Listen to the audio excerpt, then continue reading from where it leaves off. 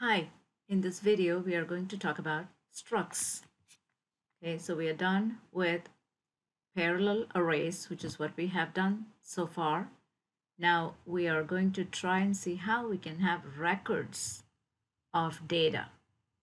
Okay, so what does a record mean? So in this week we are going to talk about records or structs. What can we do with a struct? How do you manipulate data using struct? Again, this is a data modeling type, right? So we are going to see how to use data modeling for your song database or for my video database, how to use structs to model the same data. So let's take a look and see what's a struct first. How do we keep track of records of data? Record, this is one record, right? A student record, for example. It has the name of a student, it has GPA, it has grade, and it could have other data in your student record. Now, if you were to keep track of this, we would have parallel arrays is what we have done so far. This would need 3 parallel arrays. Likewise, for your song database, if I said have artist, name, name of song, artist, time in minutes and seconds, then you'd have to have 4 parallel arrays, which is just a lot of work to have so many parallel arrays. What would be nice is to have a data type that would do the whole thing. This would become an object. This one object would have the person's name, GPA, and grade. This is one record, as we call it. So structs are used to essentially model these records of data, which is what we're going to see. Okay, so we are moving on from arrays. We still use arrays. You will see how we use arrays of objects. But for each object, we can have a whole component, a whole object. So the data type is called struct. As the syntax goes, struct, the name of the struct, all the different data members you want in there. So for a struct like this, I would have a C string, a student name. I would have a GPA, which is a double, and the grade, which is a char variable. So 3 different data members. So we define our own data members. So it's our own data type. This is a user-defined data type. Notice how the syntax goes. You have curly brackets to define your data members and a semicolon at the end, which is very important, semicolon. Without that, you get bad errors. So here is an example of a struct student data type. Struct, the name of the data type, I call it student type.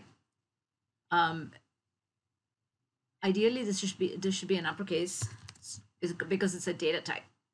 Then you put your data members in there. Char array, first name, last name, of 31 characters each, GPA, which is a double, and a grade. And then we create a variable called PCC student of this data type. Okay, so PCC student is one object that will have first name, last name, GPA, and grade. So how do we now put information into this PCC student? The dot is called the member access operator. So as you know, we have 4 data members. PCC student has a first name, last name, GPA, and grade. So you do cin using the extraction operator. We can't read spaces, but you could do cin PCC student dot fname. This is not good because we cannot do this for a C string. We would use the string copy function. So we're putting John into first name. You're putting Smith into last name, like that. Okay. And then, of course, GPA and grade can be assigned using the assignment operator.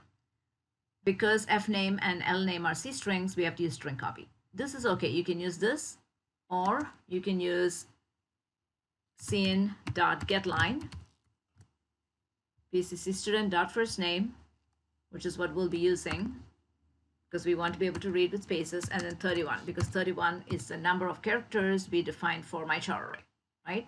And likewise, you could do the same for lname for last name. Okay, so these are all different ways to get input into that one student's data. Okay, what else can we do with it?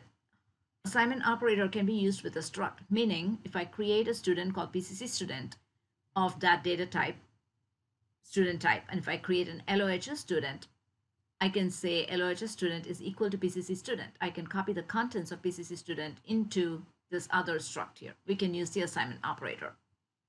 Okay. Other than that, we cannot use any other operators. You have to essentially go one at a time if you want to compare. This wouldn't work again because we have converted them to C strings. We would use a string compare of LOHS student first name, comma, PCC student first name is equal to 0, and PCC student, the same thing, string compare of LOHS student last name, comma, PCC student dot last name equals 0, 0. Then do something. That's what we're saying there. Okay. So we need to essentially go member-wise comparison. We can say if LOH students is equal to PCC student. Doesn't work. The only thing that works for the whole object to object is the assignment operator. For all other operations, you must use dot, which is the member access operator, and access the individual data members and do what you need to with them. Okay. So output, the same thing. You cannot output a whole PCC student. It doesn't work. You have to output one at a time. PCC student dot first name dot last name dot grade dot GPA. Member wise. That's called member wise. Okay, one member at a time. Okay. Now you can do further. You can do other things. You can have array in struct. So maybe the student has 10 scores, right? Every student may have 10 quiz scores or whatever it is. So you add that data member to your struct and say, well, the person, this data type, student type, is also going to have an array of 10 scores. That's an array in struct. Then when you create your PCC student, this PCC student is going to have first name, last name, GPA, grade, and an array of 10 scores. This is part of the student's data type. And then if you want to put data in there, you would say PCC student dot scores, square bracket 0 equals something. Or you could go through a for loop and read data in here. So watch where the subscript goes and the number goes. It's very important. The array is the scores, not PCC student, not yet. Okay. So there we go. You could go through a for loop and read data into that array of scores by saying PCC student dot scores of I. And it would read all the scores. It will go through 10 times and read the scores. Let's talk about constructors. What are they? How do we initialize these objects or these data members, I should say? So we create these data members. How do we initialize them? You cannot go here and initialize this. Okay, doesn't like it. So we have what are called constructors. When an object is created, it helps to put values in them. For example, when I create this PCC student here, a constructor initializes it with good values. Okay, so that's a constructor, is essentially an initializer. Special member functions. Whenever a struct object is created, a constructor is called. So who creates these constructors? If you don't create it, the system provides a default constructor. If no constructor is provided by the user, the compiler will always declare a default constructor. The default constructor, unfortunately, doesn't initialize everything the way you want. It simply throws a constructor in with no arguments, and it's just there. Okay, it doesn't initialize. For example, it would not initialize my GPA and grade, my GPA to a good, where's my, wherever my data type is. Right here? Yeah. So it would not initialize GPA to 0. Depending on different compilers, you get random numbers in there. So it's always a good idea to create constructors when you create structs and classes. Okay, when we get to classes, we'll see that. But now we're talking about structs. So we can provide a default constructor. Default constructor in the struct data type looks like this. So in this struct data, I've moved on from student type. Now we have a car type. Okay, that's a struct called car type. I have the name of the car with 256 characters in it and an int model. These are my data members, okay, for my car type. Here's my default constructor. So notice I said the constructor is a special member function. It has the same name as the struct. So it cannot have a different name, but it can have different parameters. The one with no parameters, nothing inside the parenthesis, is called a default constructor. So when I create an object like this, when I create a struct called a car, who gets called? The default constructor. And here's the implementation for this default constructor. Notice the name of the struct, colon, colon. This is called the scope resolution operator to say that this constructor belongs to the struct. That's very important. You can't miss that. You have to have that. Okay. So once you put that in, what goes in the constructor is essentially initializing values. So we're going to say string copy. That will work. So we don't need this. String copy, some text. Okay. So I call it no name. You can call it, I don't know, no title. But this is name. So there's no name. That means it is an object that's created with no name and a model of 0. That's a default constructor. Okay. So this is just something that I made up, right? There's nothing in it. That's what it is. And model number equals 0. And we can always overwrite it later with, if I create a car gets created with these two values, then I can go put values in it later. But a constructor at least initializes it to something decent. Okay, so that's the default constructor. So rules for the constructor: constructors have the same name as a class. It must have the same name as a class. It cannot have a different name. Constructors don't have return types. Notice there's no return. This is like a function, but there's no return type. I don't say void. I don't say int. Cannot have a return type. Okay. Constructor is automatically called when the object is created. So when this object is created, because I didn't put parenthesis and pass any parameters to it, it calls the default constructor. The default constructor would be this constructor, and the a car object gets created with no name for its name and model of 0. Okay, so those are all the rules. Different types of constructors can be created. We can have a default constructor, which is what we have. A parameterized constructor is a constructor that takes parameters, which we will see. Copy and move, we don't see yet. So here's a constructor with parameters. Constructor with parameters says the same name as the struct, nothing different, but it takes two parameters. One is the char array, which we will copy into this char array, and an integer, which we assign to this model. So anything that comes in here will get copied, and the object will get created with this new name and this new model. We'll see how it's done. So here's the implementation for the parameterized constructor. The new name comes in as a char array. The new model comes in. String copy, new name gets copied into the name of the object that is being created, and the model gets assigned the value new model. So if a car is getting created and two parameters come in, a car will have name and model as its data members. So we copy from this parameter into name and from new model into model. Okay, so when I create an object called a car, the default constructor is called. A car will have no name and model of 0 because that's what my default constructor here says. But if I create this other car called my car and send a name and model year to it, this my car gets created with a name called Buick and 77 as the model year. Okay, so depending on the constructor you have created and the object you create, the corresponding constructor gets called. No parameters, default constructor gets called. Here's a struct that you create, or a variable that you create with parameters, then you must have this default the constructor with parameters. Otherwise, it'll give you an error message. So make sure if you're going to create an object like this, you actually have the constructor created for that, which is this. Okay. So here's the whole thing put together. Structs and constructors. Here's the whole code. The car type struct with name and model. Two constructors, a default constructor and a constructor with parameters. This is what we're going to be doing.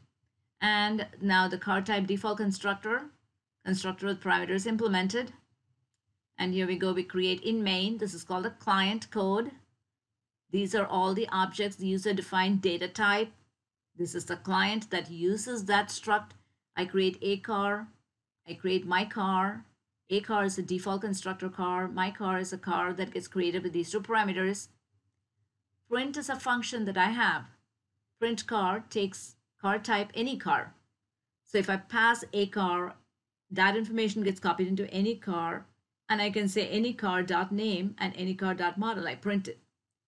So I can pass any car to the print function, and it prints it. The job of the print car function is to take a struct, an object of car type, and print it. So you will pass a song to a print song function. It will take it and just print it. And in there, you put in your print statements however you want. Okay. So this is the client code part of it. So overall, what we do is instead of having multiple parallel arrays, we can create one car object, one song object, one video object. So you see how the data modeling changes, modeling of the same object in different types. Okay, so here's the car. When you create a car, this is what happens. A car gets created with no name and 0 because that's what's there in the default constructor. My car gets created with Buick and 77, which is what I have passed here as parameters. And print car, a car, if you call this function, it comes here and calls this print function and prints it, right? Nothing more than that, okay? Now the last part, this was all done with a single object. A car is just one car. My car is one car. What if I wanted to create a whole array of cars, like a car store, right? A dealership, a whole array of videos, a whole array of songs. So same thing, the struct does not change, it's the same struct. But when I create my object or my list of objects in main, instead of creating one car called a car, I would create a list of cars called car list of 20. So now car list is a list of 20 cars. Each car has a model and name and model, right?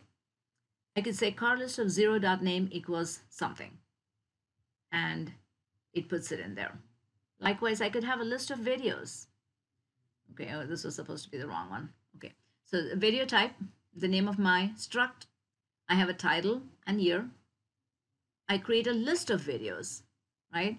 And this should not say Toyota Corolla. This should be for my other.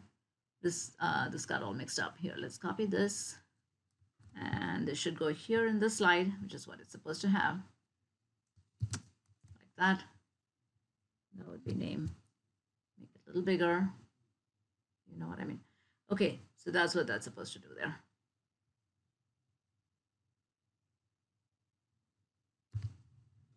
Okay. So here, this would be the name of a movie.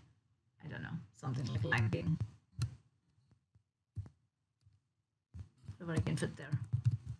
Okay, all right. So a list of videos or a list of cars as opposed to a single video or a single car, which is what we have here. Okay, so this is kind of where our project 2 is headed.